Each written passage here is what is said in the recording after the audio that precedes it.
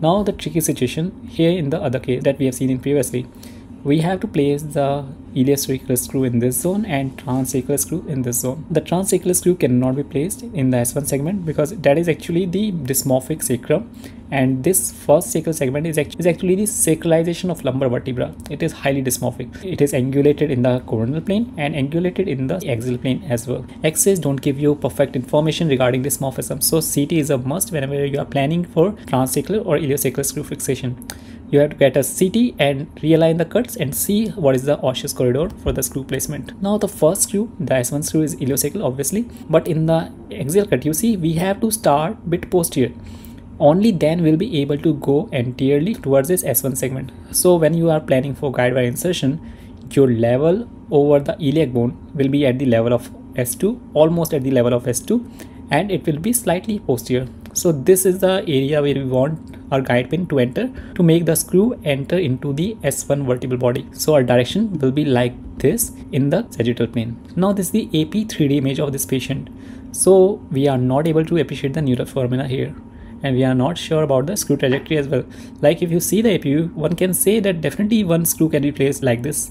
But when you see the inlet view, you see the vertebral body of S1 is quite anterior compared to the alar segment here. So the indentation is very high. In the inlet view, you'll be able to appreciate a big indentation here. The S1 alar segment is quite posterior to the vertebral body. And the same thing is happening on the other side as well. So our screw will enter posteriorly and then will go anteriorly when seen in the inlet view. While in case of outlet view, you see the angulation is now more obvious when we see the foramina here, neural foramina here. So the screw is going to be like this in the outlet view. Now in this case, since the first sacral segment is very oblique, we will try to reduce the sacrum first. We will try to reduce the fracture first using a simpler track. That means the S2 track. The S2 corridor is quite spacious and placement of screw in this corridor is quite easy. So what we have done, a simple method, again placement of the guide pin at the level of S2, this is S1, this is S2, and then checking in the outlet and inlet view, the wire has been further inserted.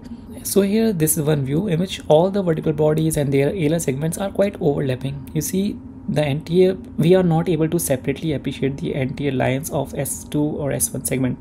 But still, you see we are still able to appreciate this indentation because of the highly dysmorphic S1 segment.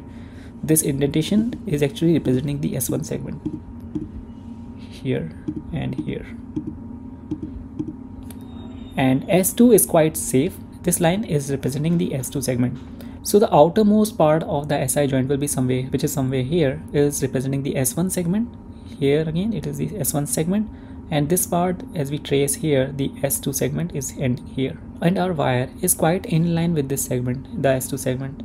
And if we want to separately see the anterior margins of the S1 and S2, we can simply reduce the amount of inlet view. By that, we'll be able to bring the S2 segment more anterior compared to the S1 segment. So this anterior flat line is of S2 segment, while this indentation part here is the S1 segment. So as we are safely going into the S2 segment, we proceed with the S2 screw.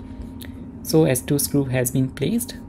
You see compression is being achieved at S2 segment for the SI joint disruption, and the screw is getting hold on the opposite side alar, and we are quite away from the S1 neural foramina and S2 neural foramina. So this is S2 neural foramina on both sides, this is S1 neural foramina on both sides. And again, I told you, you have to get an obturator view. So you can get an obturator view either in inlet position or in outlet position. Both will give you the perfect view in which the outer table is clearly visible. So here also you see when we are tightening the screw, the fracture is getting compressed and the washer is getting perfectly seated over the outer table. And I told you in the previous image also, the S2 segment will appear flat in most of the views. So here also it is appearing flat till here, but appearing oblique here because of the obliquity of the image. Now we have to go for S1 screw because it is a bit difficult, so we place the simple screw first, and placement of this screw we were able to appreciate compression at the SI joint. Now placement of the screw here, we have to keep our guide pin in the posterior half and at the level of S2 segment. So our guide pin is entering somewhere here, which we had planned in the previous image, and we have to direct this trajectory towards the S1 vertebra. But for that we have to check the inlet and outlet views. So in inlet view, we are placing the guide wire and our direction should be somewhere here. But here we are not able to appreciate the indentation that was visible in the previous image because it is somewhat hidden by this screw, the S2 screw. You can simply change the angle of inlet views. By that you will be able to appreciate the indentation. So by simply tilting the C-arm in inlet view further, we will be able to appreciate the indentation. So indentation is quite visible here. And one more thing, here you have to be cautious. As you see, our entry point is somewhere here. The guide wire has been placed here, so entry point has to be below the level of ICD. The ICD may fall at the level of S2 in some cases of dysmorphic sacrum, because I told you dysmorphic sacrum is sometimes sacralization of the lumbar vertebra. So your entry point is still at a lower level below the ICD. And once that has been done, you can simply pass your guide wire while looking for the indentations. So here indentation is quite visible and we are passing the guide wire posterior to that indentation while going anteriorly towards the S1 vertebral body. You will not be able to pass a guide wire till here because I told you it is a dysmorphic sacrum. There is no osseous corridor which can go till here. It might be visible in the inlet view, but in outlet view it will not be possible. So the wire is angulated anteriorly like this in the inlet view as we had planned in the previous image. If I just forget about the S2 screw, so the wire is going somewhere like this in the inlet view, as you can see in this image. And when we check the outlet view, the wire is going in the appropriate trajectory. It is avoiding the neural foramen here and is oblique and directed towards the vertebral body. So this is the trajectory we want. If we just try to forget about the S2 screw, the wire trajectory has to go here, here. So it has to avoid this indentation. It has to be slightly touching, or it has to be posterior and only slightly touching this. And whenever you are not getting the perfect view like in which the indentation is visible, simply tilt the C-arm more horizontal or less horizontal, which will make the indentation quite obvious. And one thing you have to ensure that whenever you are doubtful about the exact location of the indentation, it's better to avoid the extra screw. One screw or two screws in the same segment are more than sufficient for restoring the stability. Like the patient is going to be on bed rest, some kind of sitting can be allowed, but you have to avoid any extra damage. You have to do no harm. So when you are not sure about the trajectory, better to avoid the difficult tracks. You place the screws only in the simple tracks, like here it has been put in the S2. And what you can do, you can simply place another screw in the S2 segment. As you can see, the S2 space is wide, so you have still space left for a smaller diameter screw in the S2 segment, or you can use a same diameter screw also, but avoid putting these screws when things are not clear.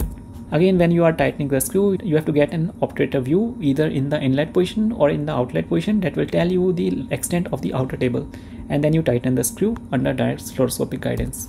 Just for the academic purpose, I can show you the CT image of this patient. Here you see the S1 segment screw is well within the osseous corridor as desired. Here in the medial part it is well within the corridor, in the center part it is well within the bone, and in the terminal part, that means the entry area, it is well within the bone. But you see here the entry point is almost at the level of S2 segment. This is the S2 segment. This shows that we started at the level of S2 and then we went upwards. This just to show you the actual meaning of dysmorphism. That means you start at a lower level for placement of the iliosacral screw. And this is the S2 screw. It is also well with bony osseous corridors. Again, I told you the transverse process of S2 is a bit flat compared to the transverse process of S1, which is mostly indented. The screw is beyond the neural canal and it is not hindering and is covered by bone throughout. So this was just to provide you insights about the sacral anatomy, the ways you get the views, the ways you can identify the outlines of the S1 and S2 segment, which are frequently used for the screw placement, and the issue of dysmorphism. That means the top part of the sacrum is not straight. You will not be able to place the perfectly centrally placed transsacral screw in such cases, and in such cases the iliosacral screw is the option. But always ensure that your procedure is safe.